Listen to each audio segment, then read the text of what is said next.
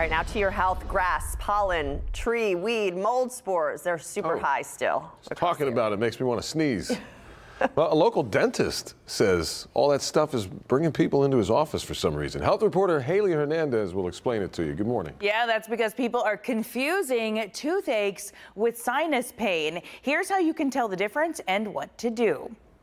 Here at Beechnut Dental, Mitch Dang says patients come in for an appointment about tooth pain, and the good news is it often doesn't require any dental work. It's fairly common, especially, late fall, early spring, when season's full bloom and grass pollen, Houston, that's what we used to. It can mask as toothache, but it just all stems from sinus pressure. He says the sinus cavity and your back molars are right next to each other, and inflamed sinuses might push down on your molars and cause pain. In his office, he uses a 3D scanner, so you really get a good image of this when it happens. We have a 3D imaging ready. Would you like to try it? Yeah, let's do it. I bit the bullet to see what the inside of our mouths and sinuses look like. The scan has finished.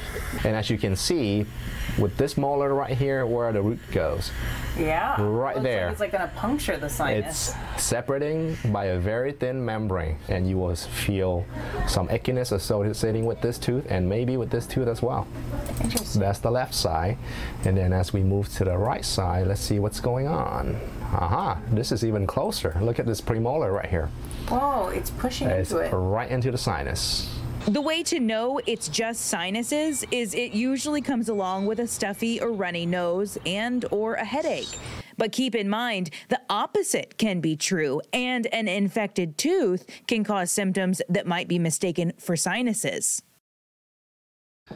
All right, that means that it is important to get to a doctor and diagnose what's causing the pain, if it's the sinus putting the pressure on the tooth or an infected tooth going up into the sinus. So really both can be true, but I mean, if you have like what you feel like is a medical problem, then your insurance will still cover it to go to the dentist too. So it's not that you are limited to two visits a year with the dentist. Okay, that's good to know, because I've had that happen where I thought I needed a root canal, and I was like, doctor, this is it, I got to get a root canal, and did a checkup and was like, here's antibiotics, go home, it's just a sinus infection. I mean, that's why I was smiling when we came out of the report, because we're teasing Sophia about being a hypochondriac here.